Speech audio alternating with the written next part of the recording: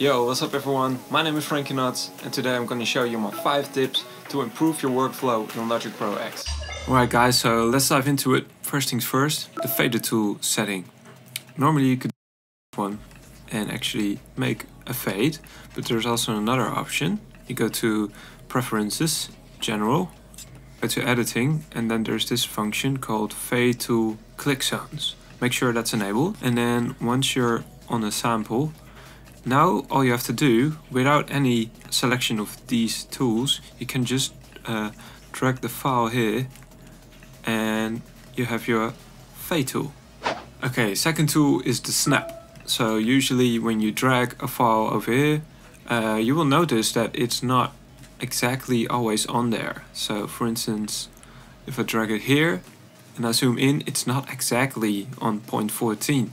And that's because of the absolute value and relative value in this menu here. What it means is sometimes when you have like a vocal or something and it has a little bit of a tail or something, like you want it to be off just for the feel, the good thing is to have it on relative value. So for now, when I move this to another position, it will keep that distance. So it's still this amount of distance. So that's kind of useful. But for drums, for instance, hi-hats, you want it to be like exactly on the grid. So then choose absolute value, and now it's fully 100% snapped and it will not go wrong.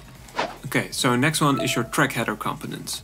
So basically you do the right click, and here track header components, you have a few more options that you can add to your bar over here. So a few really useful options are the on and off button. So now you can actually put this on off.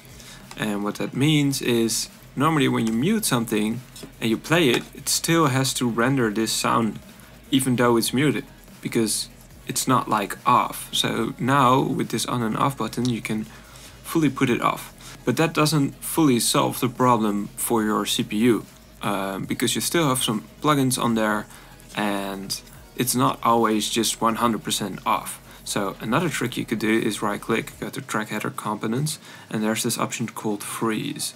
So now when you turn this on, and let's say you have an incredibly big chain here, like 10 effects and like a really heavy processed sound which is taking a lot of CPU, press this button, and then when you press play, it will go and render the sound out, which means it's basically a bounce of the sound. So it's basically an audio file now.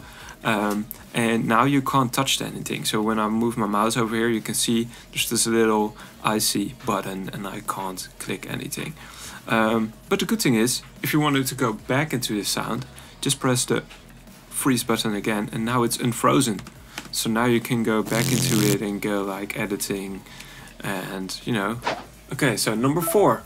In Logic Pro X, you have this thing called the plugin manager, and I'm sure all of you are familiar with this thing because sometimes you have to open that up when you install the new plugin. So nothing too special, right? But there's actually a really useful thing in this category section where you can actually customize your own folders to how you would like to organize your plugin folders. Let's say you have one folder fully packed with all kinds of plugins, like let's say the FabFilter one, or you know, you have like loads of plugins but you're only using 3 or 4 of them. Then what you can do is make a folder like here, call it, let's say, favorites, like I did already, and then in FabFilter you can just drag, let's say, the Pro L to my favorite folder, or the sausage fattener to your favorite folder, and you can create your favorites. Another thing is the original stock plugins, I'm barely using these. So you could actually remove some that you're not using by pressing backspace. I'm not going to do this because I already did that. So now when I want to open a plugin, you can see on the delay section now there's only the sample delay. That's the only stock plugin I use from Logic for delay. So this way, for me, this is much more organized, I'm much more quicker. And don't be afraid to remove some plugins, because Logic adds this little feature right here at the bottom when you customize your settings, where it will still show your stock Logic fold-out menu. So don't be afraid to lose anything. Okay, so number 5, strip silence. let's say you're doing vocals, right?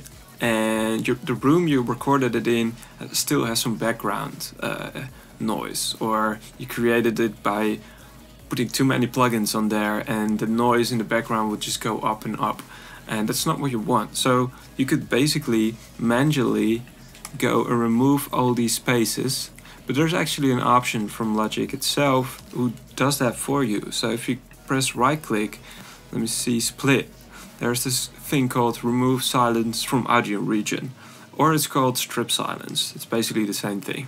When you press this, it will open up a menu for you and it will automatically look for words and silence. So the waveforms that are marked, he's gonna leave that untouched, and all the things that are not marked, he reads that as a silence. So for instance, now when I press OK, then you will see that the parts in between will be removed. So I press enter, and now there you go, all the silence is removed. Back to this thing once again, with the threshold knob you can let the computer know what is silence and what not. So you can actually, let's say for instance here there's probably a little bit of a breathing, you can make sure to include it or exclude it. And then you have the attack and release setting. This is basically just a fade so you don't get any clicks or pops. Alright guys, so that was it for today. Those were my 5 tips. I hope it improves you to be faster in Logic and hopefully it helps you to create better music. So I'll see you in the next video. Bye.